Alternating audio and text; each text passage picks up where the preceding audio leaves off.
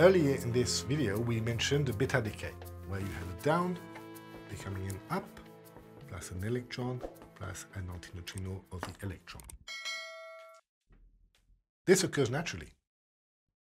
But do you know why? The down is slightly heavier than the up. Therefore, the down is slightly less stable than the up, and naturally it will decay to something more stable, therefore the up. You have the same things with the leptons.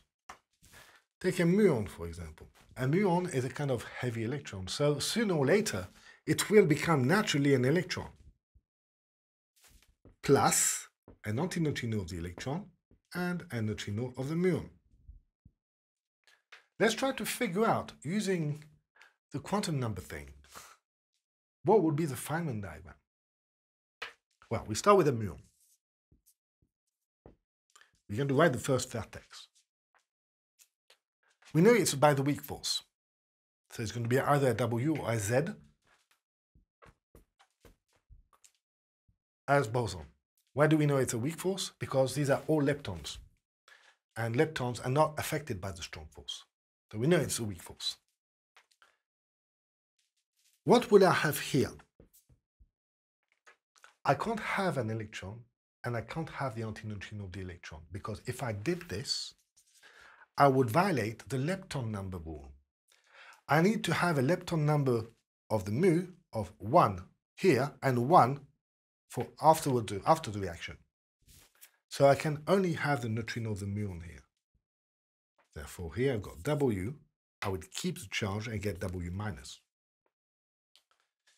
Then, well, it's easy. The W minus is actually very heavy, very unstable.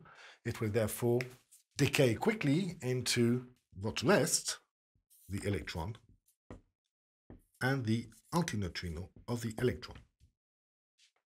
Should put my arrows a bit better. We can deduce easily that it's the electron and the electronic antineutrino that come from the decay of the W minus. Yeah, it makes sense. But we can still check it using quantum number conservation, just as an exercise. So we got the W minus, gives you an electron, plus the antineutrino of the electron. And I can list the numbers. I'm going to skip the barrion number and the strangeness because, yeah, there's no quarks involved. So it's going to be 0 for both of them. So let's do just the charge and the lepton number. Charge, -1, -1, 0. Check. Lepton number, this is not a lepton, but this is a lepton, and this is an antilepton.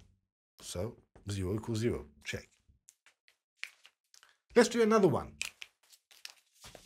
Let's consider a positive pion that transforms into an antimuon and a muonic neutrino.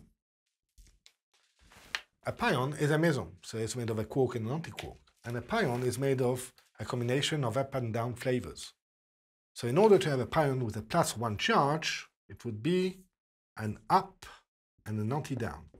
2/3 plus 1/3 gives you +1. Good. So now actually we can see that what is going on, it's the up and the anti-down that react together to give you this. So we can start to draw the first vertex. We have the up and the anti-down.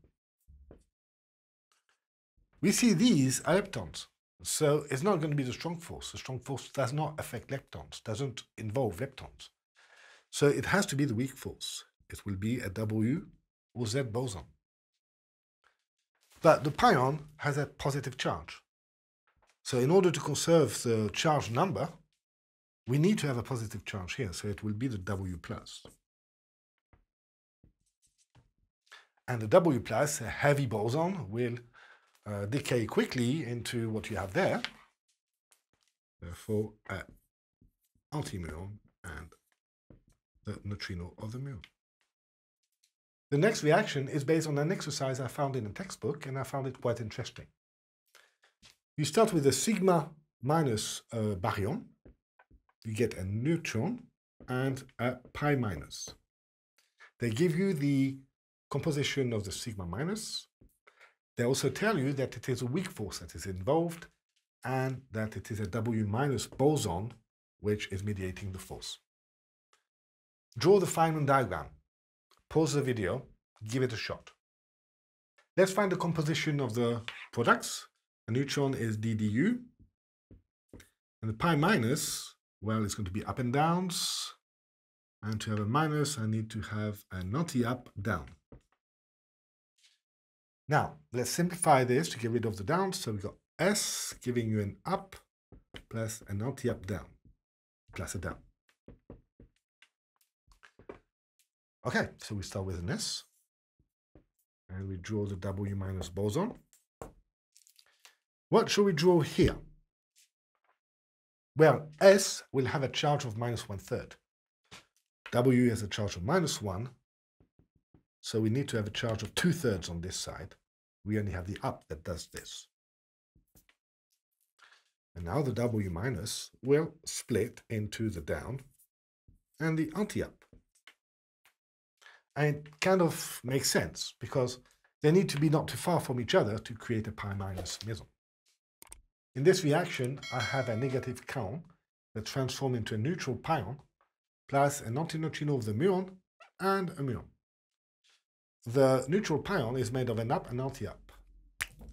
For the Kaon, remember a Kaon is made of strange flavors plus an up or down flavor. And remember it also has to be a quark and an anti-quark. So here what would fit with a charge of minus 1, no, strange, anti-up seems good. I want to draw the Feynman diagram of this thing. So my thought is to see that, oh, I have the anti-ups, which are still there, right? Before and after. So the anti-up is going to stay as it is. And then I want my strange to become an up. Actually, the anti-up should be written like this.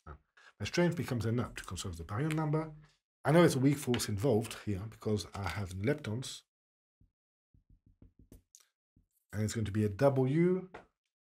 So here minus 1/3 to 2/3. So it will be minus. And then the W will split into the antineutrino and the muon. Could you check my work?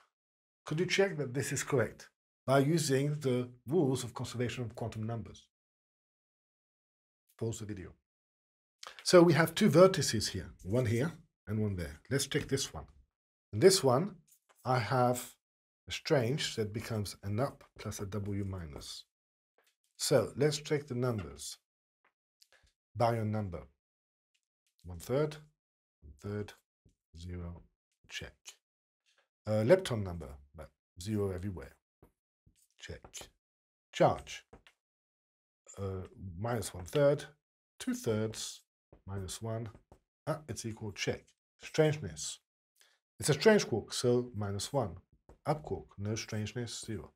Strangeness is not conserved, but this is a weak force which is involved. Therefore, in that case, it's okay to have strangeness not conserved. So it's still good. Let's check this one. A W minus becomes a muon plus an antineutrino of the muon. Let's check the numbers. I'm not going to do barrion number and strangeness because, yeah, there's no quarks involved anyway. So just do the lepton number and the charge. Lepton number 0, 1, minus 1, it works. Charge, minus 1, 0, it works. It seems that my Feynman diagram was correct. If you Google Feynman diagrams on the web, you might fall on the Wikipedia page of Feynman diagrams, and one of the examples there is here is Kaon plus decaying into pion plus pion plus pion minus. What I like about this one is that when you look at the Feynman diagram, there's both a weak force and strong force involved. But first, let's find the composition. Kaon plus, it has to be a strange, and I would see an anti-strange, and then up. Yeah, that would work. Up, anti-strange. And pi plus, so it would be up, anti-down, up, anti-down, and anti-up, down. Okay, let's give it a shot. And afterwards, I'm going to actually try to remember what I saw. And then, as an exercise, you'll verify if I got it right or not. So, let's start with the K plus. If I remember well, I've got the up here, which is conserved as an up. The anti-strange, therefore, splits into a W plus. And, what is it? An anti-up. Then the W plus itself splits into an anti-down and an up. And from the up, there's emitted a gluon that splits into an anti-down and a down. And this gives you the pi plus, and the up down, anti-up down, so a pi minus. So what are the vertices in here? We have one there. Oh, I forgot to put the arrow. We have one there, and we have one there. By checking the quantum numbers on these vertices, can you check if my memory is good? Let's look at the first one. Let's put a little one here. I start with an anti-strange, giving me a W plus an anti-up. So the barrion number, well, that's going to be minus 1/3, so it's conserved. Charge, this is going to be 1/3, this is going to be +1, this is minus 2/3, so 1/3, check. Leptons, there's no leptons involved. Strangeness, it's not conserved because I start with a strange, but I end up with an up. So I could say, yeah, it doesn't work. Yeah, but it's the weak force which is involved. So I'm fine here. If it was here, it wouldn't work, right? Oh, there's a vertex here too. Okay, so I've got W plus giving me an anti-down plus an up. Barrion number, minus 1/3 plus 1/3, so B is okay.